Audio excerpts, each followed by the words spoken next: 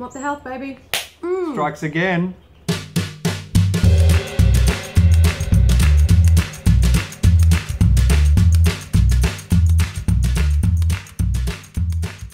Hey guys, welcome back to another video. Welcome, it's a mukbang. If you're new to the channel and you're thinking, what are they talking about? What's a mukbang? It's basically an eating show. So we're going to be eating our breakfast with you guys this morning and talking about a whole heap of stuff.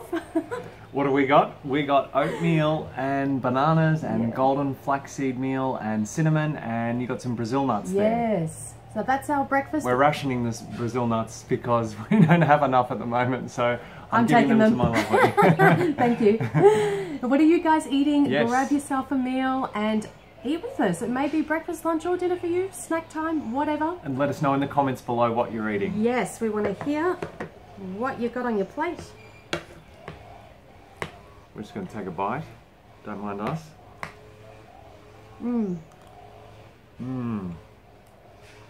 We love our breakfast. It's probably our favourite meal of the day. Oatmeal and fruit. Can't go wrong. It's like dessert for breakfast. Exactly. Isn't it? It's so yummy. So sweet and delicious. Mm. So, last video, we also did a mukbang, and we were doing like a TVC news desk style, and we asked you guys to let us know what you thought about it. You loved it, and so we're doing another one. Yeah. And you've sent us through a heap of stories. We've got a lot to get through. We've got our notes in front of us, so if we're looking down, that's what we're looking at. Very first story that we're going to cover today is from the channel BEplus3. And they're a family channel, and they were talking about possibly going vegan. And they've got almost 350,000 subscribers, so big reach. And they did a great job at telling their audience about the documentary film, What the Health, that's now on Netflix. So we've taken a few clips out of their video we're going to have a watch and respond to. Question, are we going vegan? I don't know if we'll go whole vegan, but just gotta, after watching that documentary, we gotta do something. You wanna tell them what it's called? I talked about it on Twitter, but some It's people... called What the Health, and it really changed. I mean, I don't eat a lot of meat as it is, but we do eat a lot of chicken. Oh yeah, we do eat a lot of chicken. I think you eat more red meat than I do, though. Yeah, this is such a common reaction. Isn't it? Like, the majority of people say, I don't eat a lot of meat. But the thing is, there's only 7.5 billion people, but we're killing 150 billion animals every year for food worldwide alone.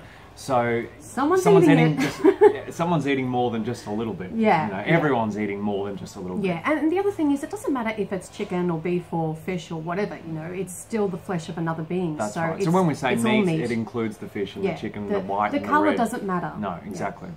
Yeah, I do. Yeah, like a burger, but even regardless, after watching that, it just kind of changed my views on a lot of that stuff. Which I thought would never, that's why I wanted to watch it with you, because you don't ever watch that kind of stuff. And I'm not the one to watch these kind, because I can't do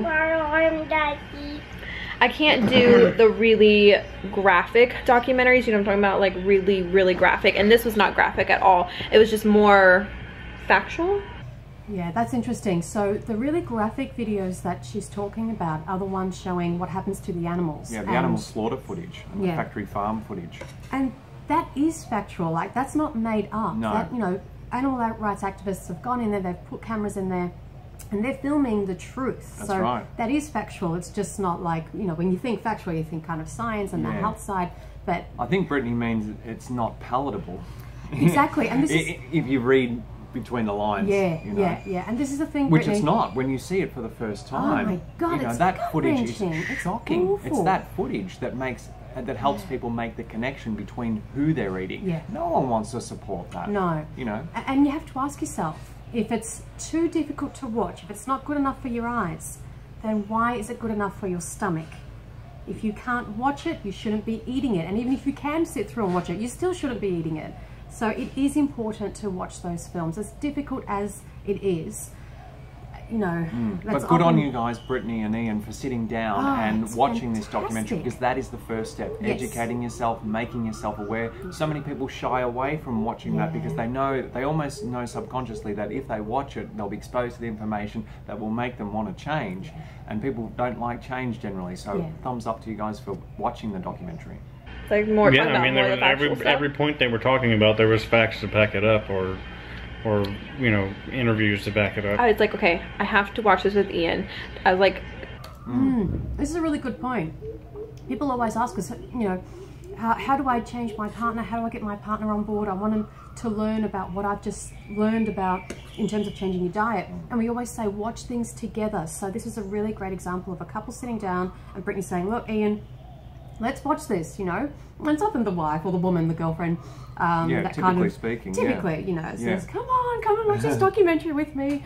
And Ian was very impressed with the number of scientific facts that were presented in What the Health. And if you want to verify any of those facts for yourself after you've watched the film, you just go to the What the Health website and there's a facts page in the menu, and all of the facts with the timestamps at which they appear in the film are listed there, and you can click on the hyperlink to the study and you can read it for yourself. So it's an incredible page.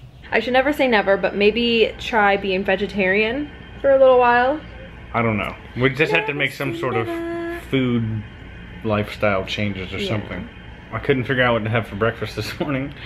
Yeah. So here's the thing, we went vegetarian first too. Yeah. But it was because we didn't know about the cruelty in the dairy and egg industries. As soon as we educated ourselves on that and realized that the cruelty in the dairy and egg industries are worse than that in the meat industry, we're like, well, why would, and also from a health perspective, dairy is like liquid meat, and eggs are one of the highest cholesterol containing foods, and cholesterol, you know, causes heart disease, our leading cause of death. So we're like, okay, so from a health and an ethical standpoint and environmental, when you watch Cowspiracy on Netflix, another documentary we recommend you watch, you're just like, well, vegetarian doesn't make sense. No. So, but it's great that they're even thinking down this path. That's really, really good. Ian said, you know, I don't know what to have for breakfast. And this is the thing, people watch a documentary and they're like, yeah, this is great. Now what? What's the practical side? Here you go, oatmeal. We've also got a recipes playlist, which we'll link down below. What I ate in a day videos, which we'll link down below. Yeah, you got to just then look at the practical side. You've got to go shopping and think about it this way, guys. The majority of food that you eat already is plant-based, right? So you've only got meat, dairy, eggs, honey. Right, but everything else is already plant-based. So you've got toast, put some avocado on your toast, or you've got jam or peanut butter or whatever.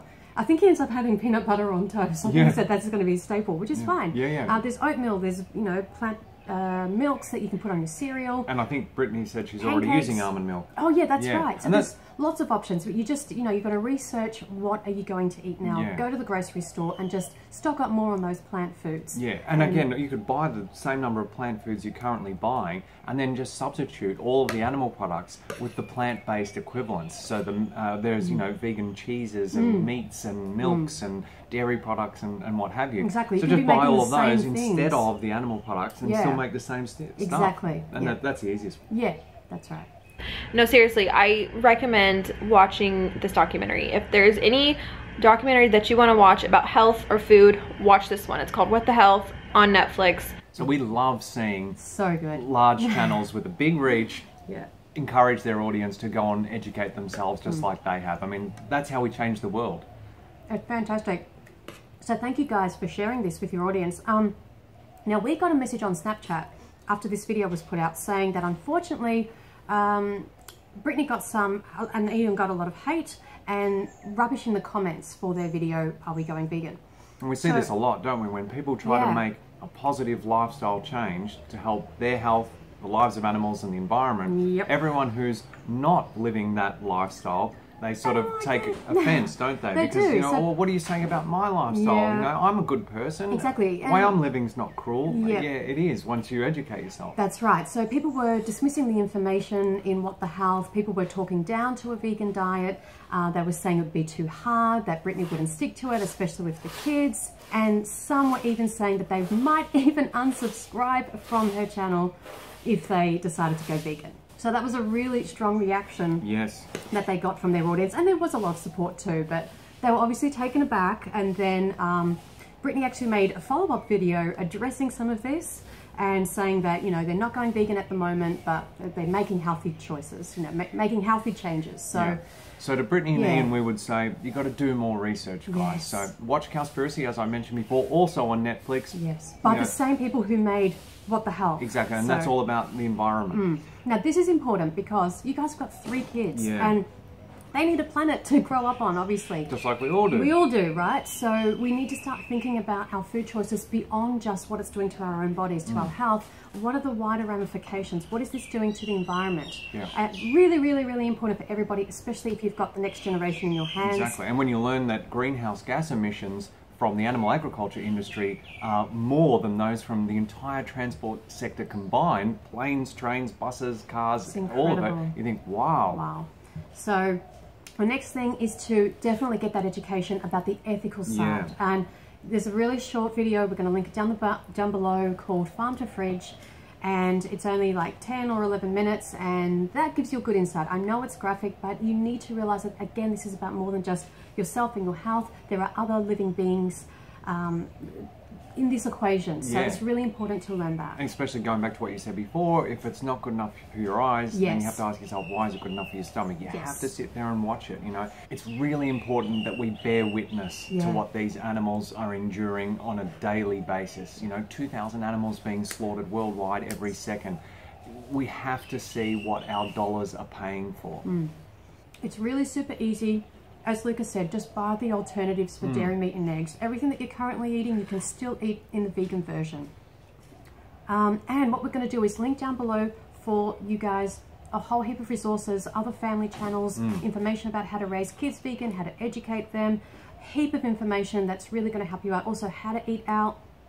All that kind of stuff is linked down below in the description. And focus on the support that you're receiving and not the negativity. Yeah, so Brittany and Ian, we're going to say, you know, follow your heart, get the information, do what's right, and just kind of leave the negative, you know, bashing comments aside and focus on what you know is the right thing to do. That's right. Okay? So that's our response to that channel. Next up, we've got Porsha Dyanne Williams, an American television personality, model, actress, and singer. She has 3 million followers on her Instagram account. And she's huge. She posted this. Confession. Okay, so I have no idea what I'm doing, but I'm up for the challenge. I watched the What the Health and Cowspiracy on Netflix the other day, and it took me over the edge. Now, this is what we're talking about. The both, you know, both are so powerful. I'm so happy that she's promoting this. Yes, I had been contemplating making a serious lifestyle change because after turning 36, I made a promise to myself to treat myself better. Mind, body, and soul, excuse me. You know, these days it's all about being thick and fine and body positivity. Well, I'm down for all of that, but what about the inside? Will I be fine after 50? This is so important. We say this all the time. It's what's going on inside that matters. That's so important. I'm so happy she's made this connection. Yeah, and started to think about these things. Because everything gets a little, you know, you start to question things, you know, mid-30s onwards. Yeah, well, it reminded me of the Bob Harper video. You know, one of the fittest guys in America at 50 or 51, he has a heart attack. He looks great on the outside. There you go. You know, he's got a six-pack, but he had a heart attack. Exactly. Or will I continue feeding this temple of mine food that's not made for it? Spot on. Humans are herbivores, not omnivores, you know, even though we behave like omnivores. Anyway, I'm now a vegan, and I'm claiming it for my life. I mean, this is to 3 million people. That's amazing. I'm going to try to hold myself accountable. Wow, so many people shy away from that, Porsha. Well done. By sharing some of the journey with you all. That's the way to do it. Today, I'm headed to the grocery store with the mindset, eat to live, not living to eat. Beautiful. Yeah. Beautiful. And also live and let live. Yeah. My goal is simply that I'll have a better quality of life for a long time to come, and a much older Porsha will thank 36-year-old Porsha for saving her life. Yes, she will. This is so good. Please excuse any grammatical error. I'm hungry. Okay, whoa. Whoa. Okay. So this is the thing. If you're hungry, it means obviously you're not eating enough. And this is one of the biggest mistakes that so many people new to a vegan lifestyle or a plant-based diet make. They don't eat enough calories. And you can't let yourself get hungry because the world, the way it's currently set up, is not ideally set up for a vegan lifestyle at the moment. It will be in the future, but it's at the moment... It's not bad, but it's not it's ideal. Getting better, but it's not ideal. But what is ideal is it is set up for the convenience and of animal products. They're everywhere at a reach. So if you get hungry, you're going to reach for what's convenient because you want to satisfy that hunger. So don't let yourself get hungry. That's the key. Eat as much as you care for of whole plant foods. Or any type of vegan food. Or any type of vegan food, exactly. Till satiation, so you're not hungry. So how good is that? Awesome. It's amazing. Well done, Porsha. We're so happy to 3 million people on Instagram. It's like a dream come true. Again, the power of these documentaries being on Netflix, the mainstream is getting this information. Yeah, and then people so sharing happy. it on social media. This Very is what good. leaders do. Yes. Thanks, Porsha. Yes. Porsha. Porsha. Very happy. Okay, next one is... Jessica Arevalo. See, I'll let him pronounce all the names. 180,000 subscribers on YouTube and 2.6 million followers on Instagram. Another huge Instagrammer. Watched What the Health. What the Health, baby. Strikes again. Now, she has actually already watched Earthlings in the past, so... Which is known as the vegan maker. This is the really most probably difficult video to watch. It's about the animal ethics. So she knows about the ethical side, which is really good that she knows about that, but she didn't go vegan after it. But now she also knows about the health side, so it's really good that she's got this information. Now, her video starts off amazingly. Really Really, good. really good. Here are some highlights. And then I watched this documentary, and it's called What the Health, and it's on Netflix. I highly recommend watching this documentary, and you guys just have to watch it for yourself. It like pisses me off, and it just really sparked like a fire in me and a passion to talk about this on my channel and really start teaching you guys like real health. So Jessica did a great vegan food haul. She ate vegan for a day and her meals looked great. They really did, didn't they? They looked really good. She did really well.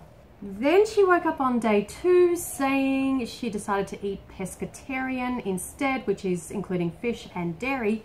And she wants to do that for now, and she might try being vegan later on in the future. After trying it for one day, it's not easy. And I don't think it's a smart decision in the middle of my prep. So what I am gonna do is I'm gonna go pescatarian, meaning I can still eat dairy and I can still eat anything fish or seafood. And this is because Jessica is preparing for a bikini show and she's cutting, meaning she's not eating a lot of calories, and she felt hungry, irritable, and pretty crappy eating plant-based for a day. So it's like 8:45 at night, and me and Maggie have not went to the gym yet because we're both like really hungry and irritable. It's our first day of vegan diet. So this is extremely typical. We just saw it with Porsha. We just saw it with Porsha. People don't eat enough calories. And this is why we're always saying eat bigger meals, and we're showing bigger meals. Because Jessica said she ate just over 1,000 calories by 8:45 p.m. So that's all day on just over 1,000 calories. That is so little. We'd die. We couldn't survive like that. I mean, I eat at least 2,000 calories a day, okay? And I'm only 5 foot, I'm pretty small. Portia's working out a lot, not Porsha. Jessica is working out a lot, so... And she looks taller than yourself. Yeah, she looks taller. So she did eat several meals throughout the day, which was really good. We just say increase the portion size. You know, they were all quite small. Yeah. And remember that animal products have more calories per bite than plant foods. And calories from animal products are utilized differently by the body than calories from plant foods. This is what so many people miss. They think it's the same. The amount that I eat from an animal-based diet is the same as what I need to eat from a plant-based diet. No, it's different. And Jessica noticed the difference in her own body, didn't she? She Yeah. said, I feel like the plant foods are moving through my body more quickly. Yes. And of course, that's because plant foods contain fiber, whereas animal products don't contain any fiber at all. And fiber is what gets everything moving along. Yeah. I think she knows what's going on here. Okay. She acknowledged that she wasn't eating enough. Yes, she did. And it sounded like at the end of the day that she was going to prioritize her show and the prep for the show over applying what she knew, what she just found out about health. So she kind of prioritized the show at the end of the day.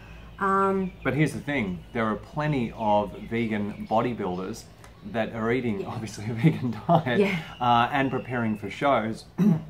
So fish and dairy are just not necessary. They're not necessary, and it was excellent to see. Jessica is now subscribed to Naturally Stephanie. Yes. And we're also going to link some more vegan bodybuilding resources down below. Yes, so Naturally Stephanie is a wonderful example for Jessica to follow. And yeah, as you said, we're going to link heaps of other resources down below. So hopefully Jessica gets this.